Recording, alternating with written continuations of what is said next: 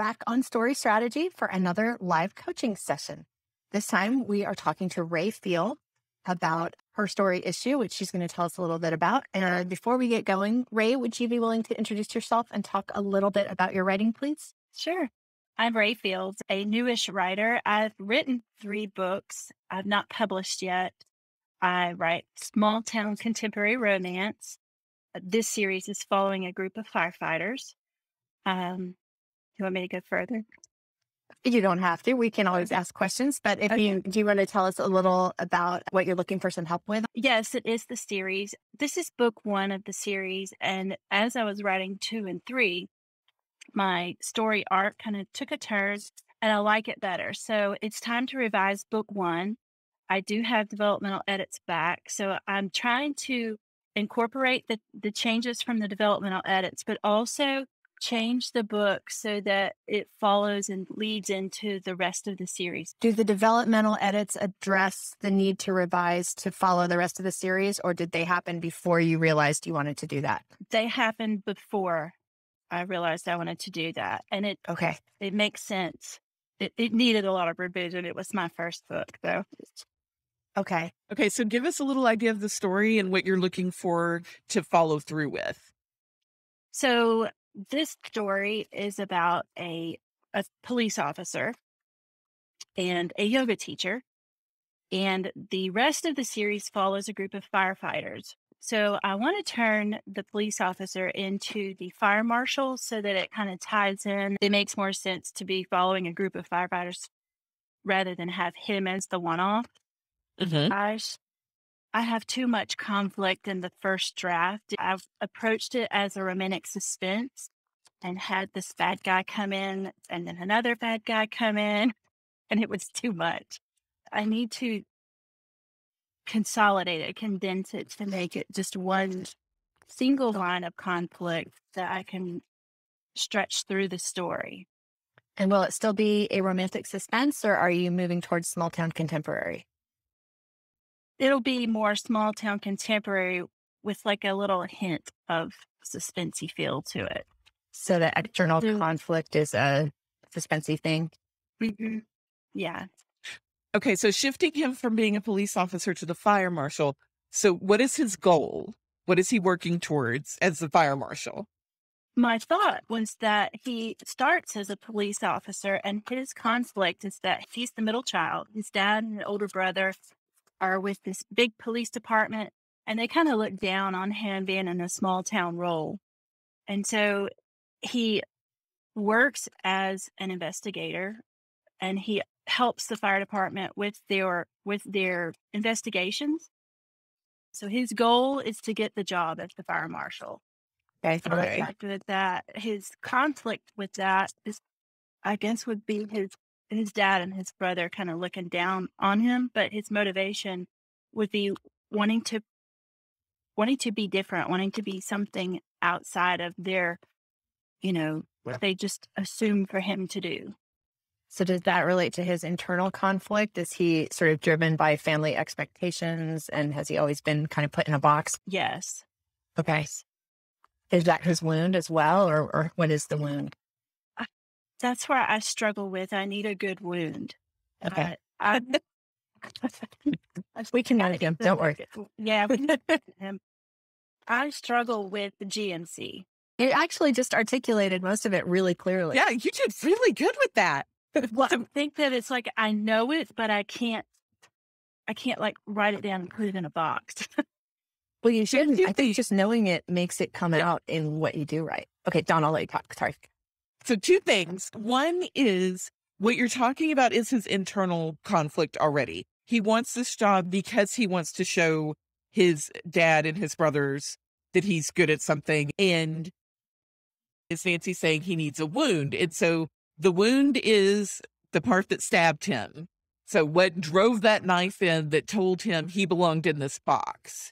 So if he had tried to be a firefighter originally and failed, if he had tried to do something outside of the box and they ridiculed him and he backed off of it because of his family. So normally the wound can go back to one event And then the misbelief of I belong in this box comes out of that one event. So we need something bad to have happened to him. I think because of your suspense-ish side plot, that will work. I almost always like to see the wound relate directly to the relationship, but I think we can probably twist it around so it relates to both. So what could you think of that could have happened to him? Like he could have gone out for track when all of his brothers were football stars, and then like not done it, even though he was probably going to be really good at it because of the pressure from his family or something like that. I like that. So one thing to know about me, I high intellection. So like I am too. to me, I'll be like, oh, that's not gonna work. Yeah, no, I'm the same way. So I struggle to think of things on the spot. And that is absolutely fine. And if we say anything that isn't in the direction you want the story to go, even with your high intellection, if you have a moment that you're like, no, that's not going to work, you can tell us that. It will not hurt our feelings. yeah, We just need other things to do. Yeah.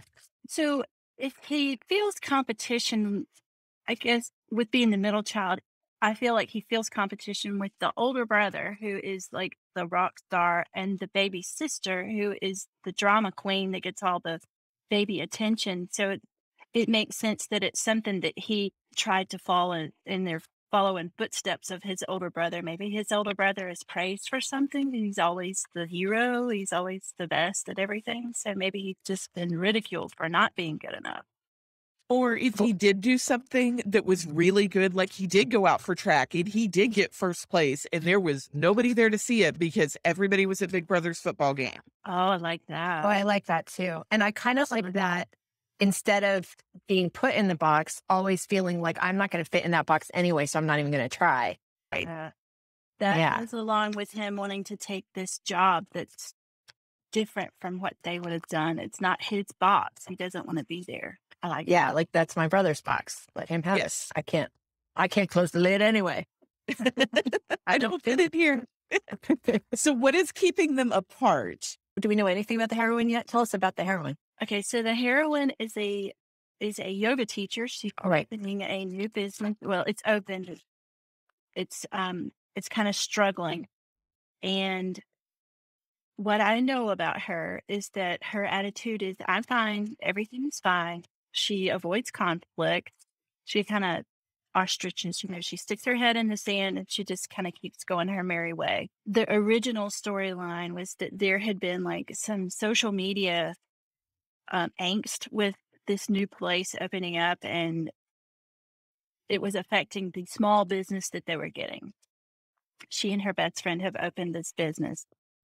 Her mother was in a relationship with a man who was like some domestic abuse, and the heroine was the one who put him away. Well, now he's coming out of jail and he's coming back to get her because he put her in jail.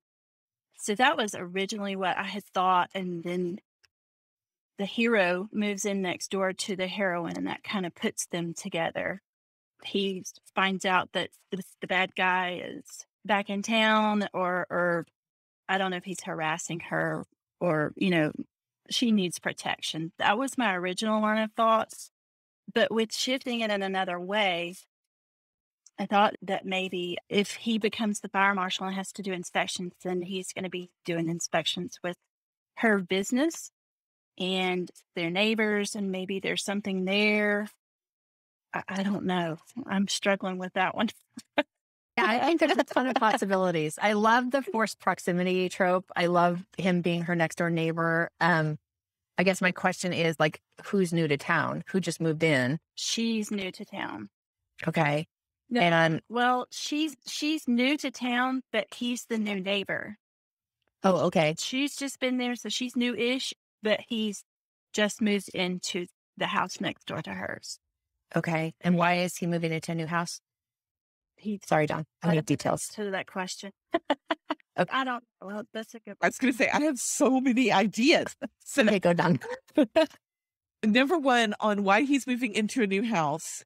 I wouldn't have him just moving out of his parents unless there was a reason why he's like mid-20s or almost 30 and still living with his parents. Okay, And that living could with be his brother. something. I mean, I'm sorry, Nancy, what? Sorry, I got really excited. What if he was living with his brother?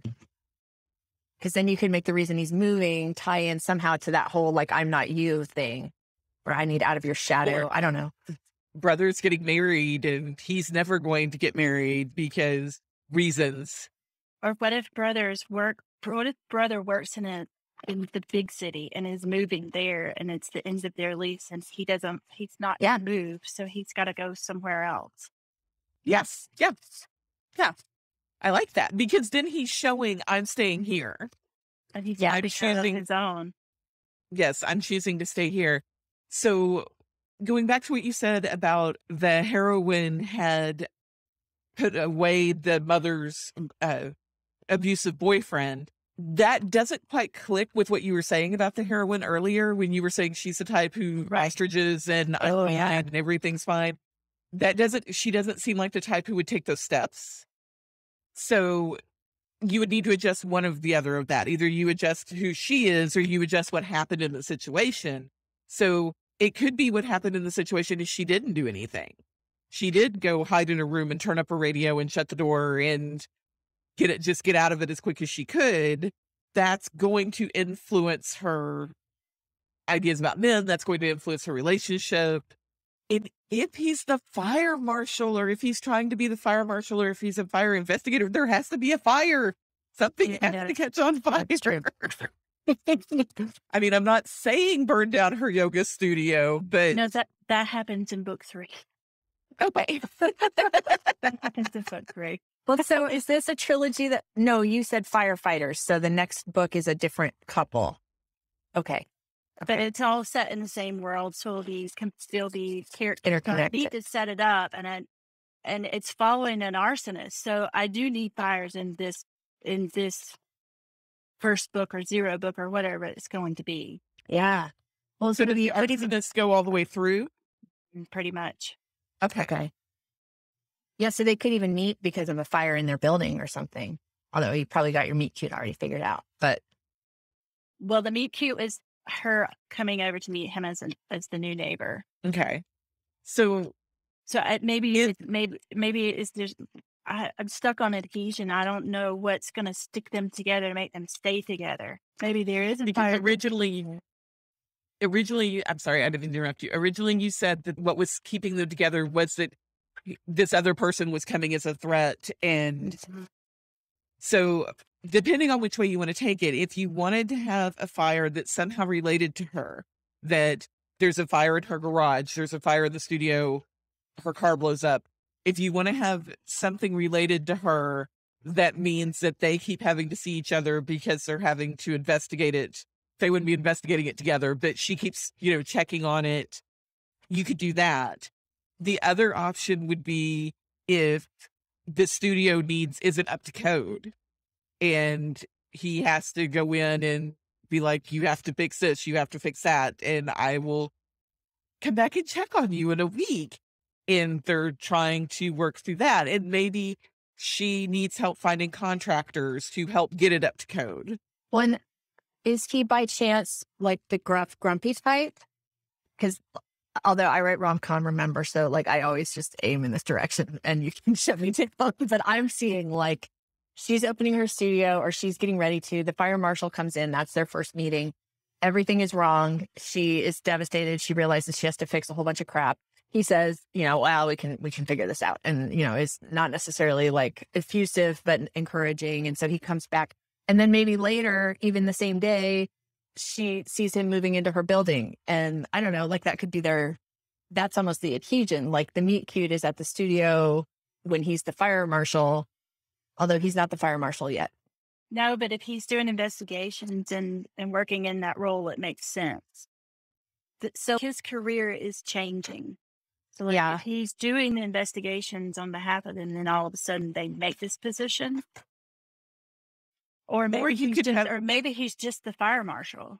Then maybe he's just gotten the fire marshal job and he's just trying to lay the groundwork for his new job. Could you have him as I'm going to say this word wrong, intermittent fire marshal that like maybe the temporary role until they can find somebody else? Well, that's a good idea. Acting that way. And he's trying to decide and that could be part of his arc, is deciding, do I really want to be this, or do I want to be the police officer?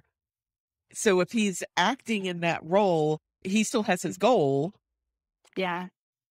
And then you could put a time limit threat in there of they plan to hire somebody within the next 3 months or something similar to that.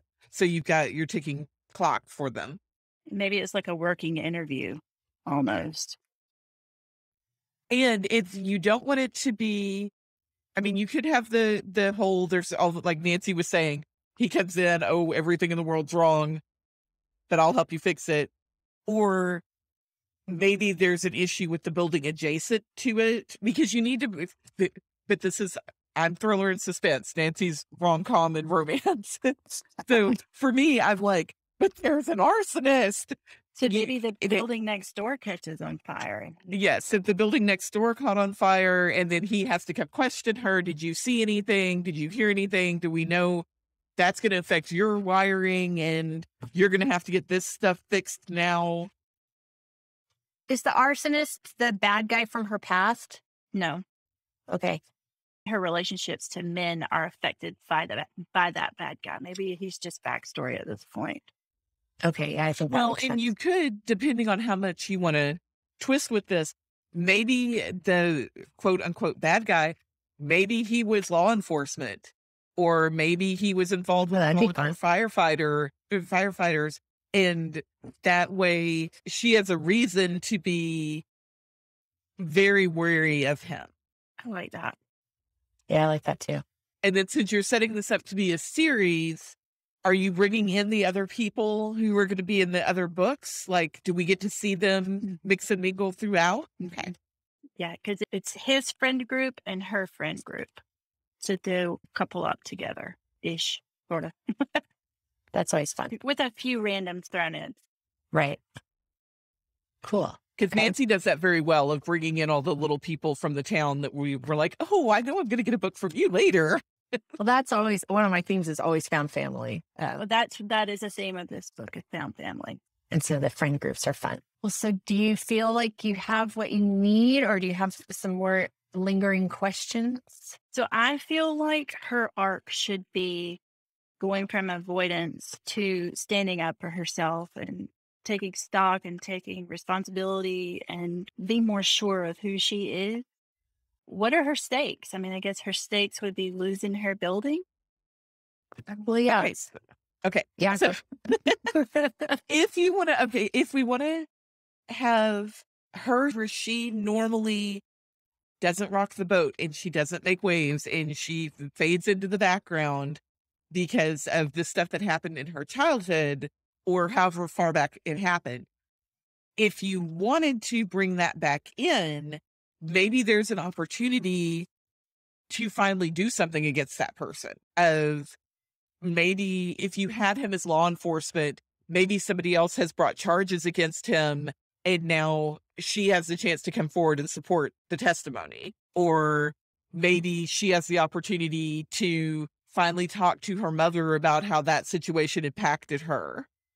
And her mother has always kind of just dismissed it and been like, no, it wasn't that big of a deal. It didn't have that big of an impact on you. And she has a chance to go to her mom and be like, look, this screwed me up. And so you can shift her from, I just stand back and watch everything happen, to proactively moving forward. Well, and it doesn't have to be related to that event either. It could be anything that comes up in her new life, where she has an opportunity to right a wrong, or to point out something that shouldn't be, or to stand up for somebody else, maybe she sees something, maybe one of her students seems to be in a situation similar to the one that she grew up in or something, and she sees the signs and now kind of go back and fix what she didn't do the first time for this other person. Something that parallels what happened, and that she doesn't necessarily have to go back and, get embroiled in that exact thing again, but she does have to stand up for herself or stand up for somebody like herself. And then the stakes for that would be, I love Nancy's idea if it's one of her students, because what if it's one of her students who is the high school principal's wife, or the mayor's daughter or something where if she makes waves, that could impact her, because you said that there's already been some issues with her new business in town. So if she has to make the choice between, do I step up and try to help this person, or do I keep my mouth shut and not make waves that could threaten my business, then that's going to show a change in her from standing back and doing nothing to stepping up, even if it's going to cost her something. Well, so why are there negative social media posts about her business? What is that? I don't know.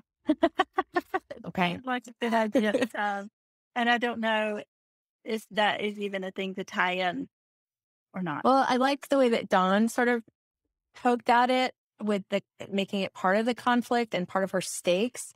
So if she, maybe is there another yoga studio in town that's run by a very influential woman, or is there? One of my thoughts was that it's the first real yoga studio in town, and people aren't necessarily used to a true yoga studio where it's kind of woo-woo and do like moon circles and things like that. And with it being like this small southern town, Yeah. like, oh, they're witches or something, Or just they're crazy. Like, don't listen to that lady. She's a nut. Right. Yeah. Yeah, I think that's enough right there. And so people could just be like very skeptical about the yoga and like treat her the way that she's kind of used to treating herself. Like, just, okay, she's over there. Like, you don't have to listen to her. Kind of far.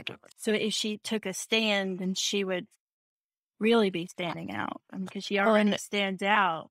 Right. And she might be fearful to do that, or unsure whether she could even be helpful, because she's like, everyone thinks I'm nuts anyway. Like, nobody's going to listen to me, but it's the right thing to do. So I'm going to try, maybe knowing that it's going to attract more heat. Like, oh, the crazy lady is doing this. Somebody who lives in a small southern town, I could see that happening. I could see like somebody going to check this place out, and then on the city Facebook, it being, would you believe that we were all sitting there and this and this and this happened? And I know, I live in a small town and we have one of those Facebook groups too. That's what we also, I live in a small town outside Denver, but same thing. Yes. People just like to talk. Endless source of inspiration. So it's always about exactly right. Reckless drivers. People take pictures of each other's license plates and post them, and then like, yes. So does that help you? Does that give you a direction to go in? Yes, it does. Thank you. Yeah, no problem.